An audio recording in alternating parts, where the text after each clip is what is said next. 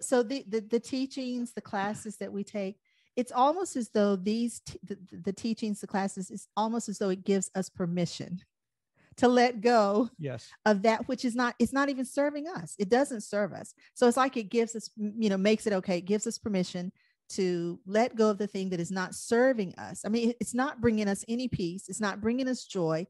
It's not bringing us happiness.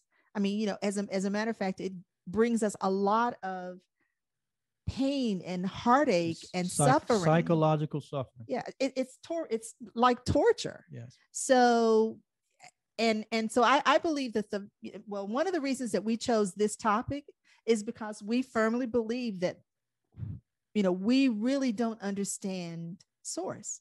We don't understand the creator, and because of that, we have a major identity crisis with who we are. Yes. So that's why we have to sit here and we